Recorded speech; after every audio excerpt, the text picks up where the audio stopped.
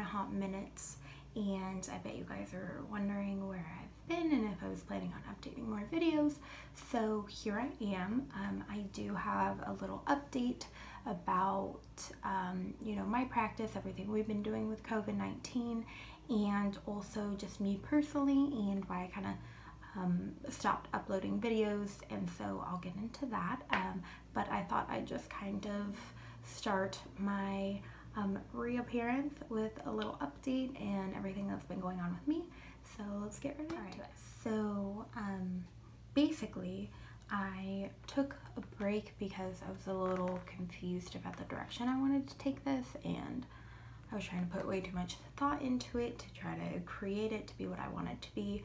But I've kind of realized at this point I just need to put myself out there, and as I do it, it'll kind of become and grow into what I want it to be, just like I did with my Instagram handle. So that's basically why I haven't recorded anything in a while. And also, you know, just getting a little overwhelmed with school and work. That's definitely been a hot kind of topic in my life right now.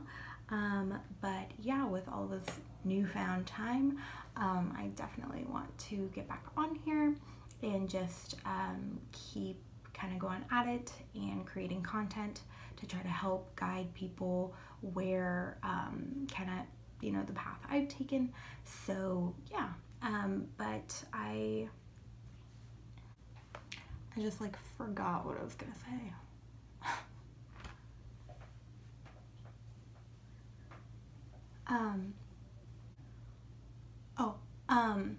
Yeah, so I was just kind of being a perfectionist, trying to create this idea of what I wanted it to be and not really actually putting the videos out there or even trying it all. I was just kind of going over it over and over in my head, like, what do I want this to look like?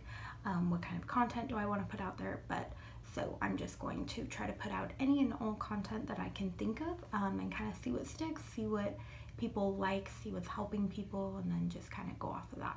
And then also, I did not have very much storage on my phone, and it was a real pain in the butt to edit things and record things. So that was definitely a you know, kind of like a stepping stone that made it a little difficult.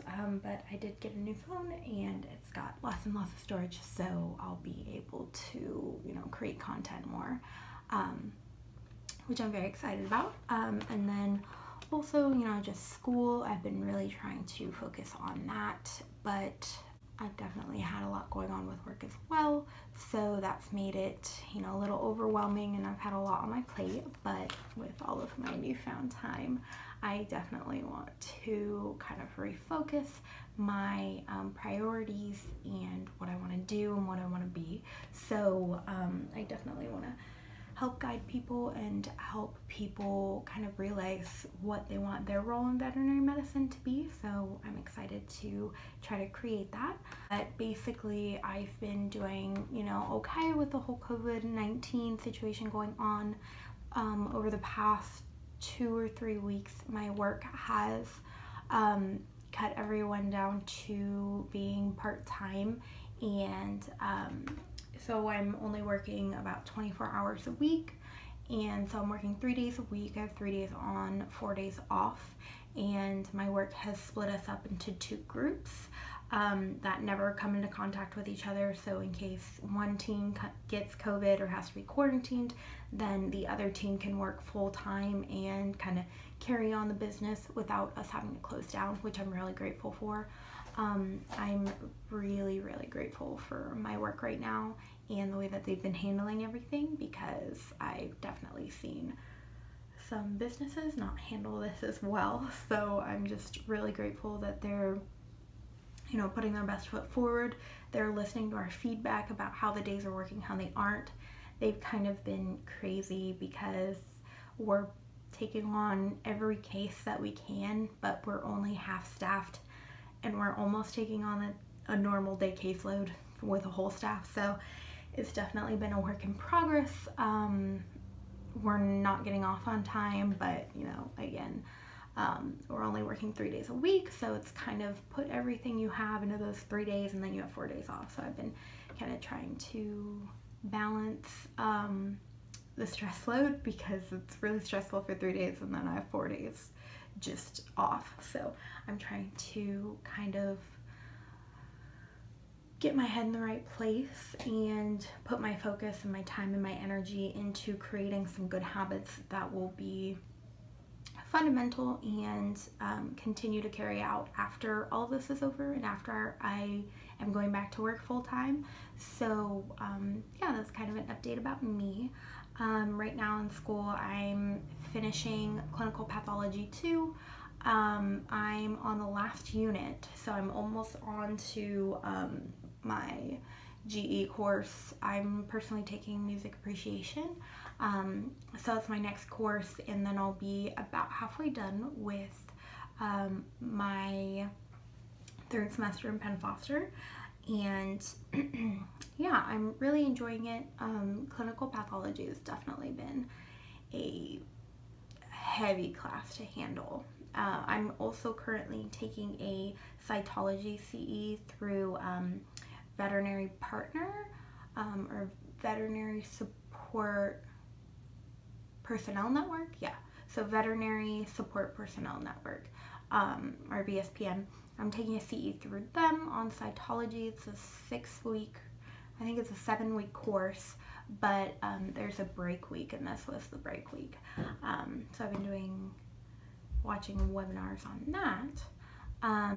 I've also signed up for a CPR course by Recover, which is one of the places that you can get a certificate for basic life support and advanced life support for animals. Right now they're doing it free for veterinary related students that have had their schooling cut short due to COVID. So I'm hopping on that. I've yet to start it, but I'm very excited to start it. Kind of all of a sudden taking on all these projects and finding the time to do it, even with everything going on. So yeah, that's basically where I'm at.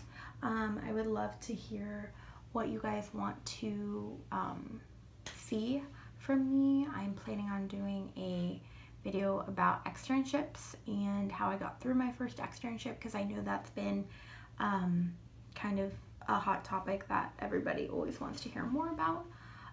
Also, something fun and exciting that's happened is that I got elected the vice president of the student ambassador program for Penn Foster. So I've been working with Cheyenne Hunter a lot with certain things, and I'm excited to see what this year will bring us. And then I've also been writing some articles for the Community Post, which is a school newspaper put on by Penn Foster, and I'll put a link down below if you want to go check that out. The most recent issue was on COVID-19, some coping mechanisms, and how to kind of keep your head above water right now. So I'll definitely link that below. But yeah, just let me know what you want to hear from me, or which kind of content you're wanting to see. I'd love to hear you guys' feedback. And thank you so much for watching this, and thanks. Have a good day.